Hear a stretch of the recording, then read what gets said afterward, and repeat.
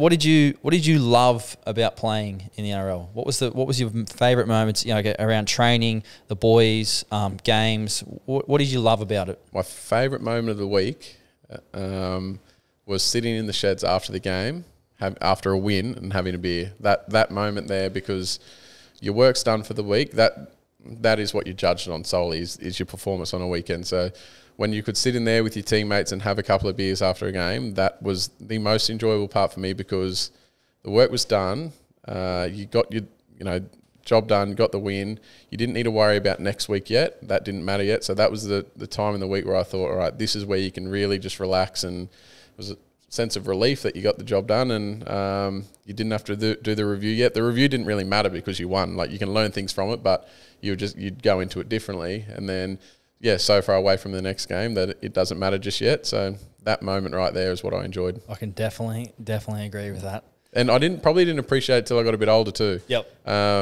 So often, and the more I went through my career, you'd see young guys get in, look on their phones, flick through, go in, have a shower and get out of there. I was like, this is a thing you'll miss. Like, I don't miss playing footy. Like, I do, but that's not the number one thing I miss. It's that moment sitting around there having a beer after the game. That's the moment I miss the most. Yep, definitely. That's one of my favourite things ever about what we do.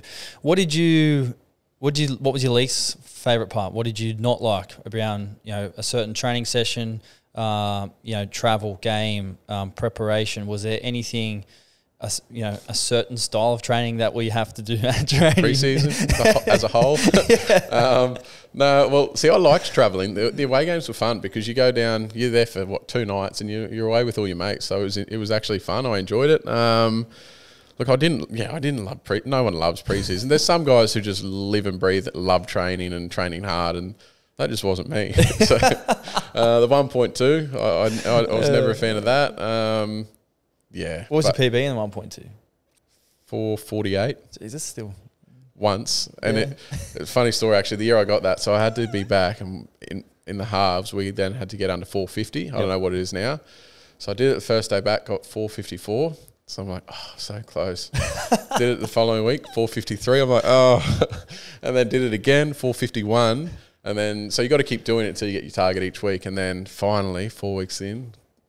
Got under. Yeah. And I was ruined for the rest of the session. There was nothing else. They got nothing else out of me. How did you mentally get yourself up for things that you didn't like to do? Like, I always say, successful people have a habit of doing the things that failures don't like to do. That's a little quote I've heard.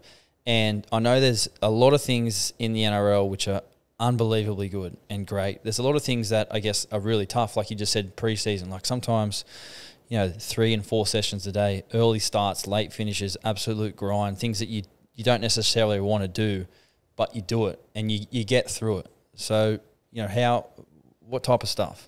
Well, look, I was probably lucky because when I came into first grade, I was getting trained by Billy Johnson. So as an 18-year-old, because before I made my debut, the reason, they said, we don't think you're fit enough, so we need you to get fitter. So I was training Mondays back then, no matter how many minutes you played, Monday morning for everyone was conditioning, first thing back. Jeez. So I was doing that, and then Tuesday morning, injured squad.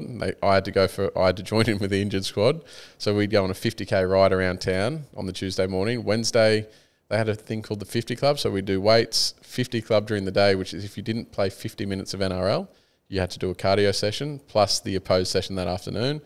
Thursday was the day off. Thursday was contact, and then captain's run Friday. So I was getting flogged. That was in season too. So getting through that gave me confidence that no matter what sessions we did, while I didn't necessarily enjoy it, I knew I could get through it. And I was probably more, through my career, I've always said that I feel like I was very lucky with my career because, to be honest, I didn't work harder than other people. I literally just enjoyed it. Like, I loved going there every day because my mates were there. I'd get through the hard stuff when we had to. I was never leading the fitness, never, the best tackler and anything like that. I just loved doing it. So I feel like I was lucky to get to do what I did. That's awesome.